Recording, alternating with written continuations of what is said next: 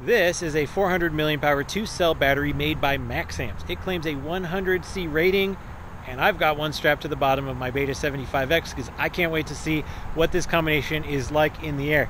Now, MaxAmps sent me these for testing. Thank you to MaxAmps, and I've got batteries coming from other companies like Pulse, Airblade, Beta FPV, and more. I'm going to give you a roundup and give you my test results in a future video, so stay tuned for that. It might take me a while to get that information. So today, I'm just out flying this thing. This is not a review. Draw whatever conclusions you want. I'm going to push this thing hard and see what happens. This is so far the heaviest battery that I've used on the Beta 75X, so we'll see how that affects it. And in theory, we should be able to pump out some serious amps. Check out these trees. We're going to climb these and see how that goes.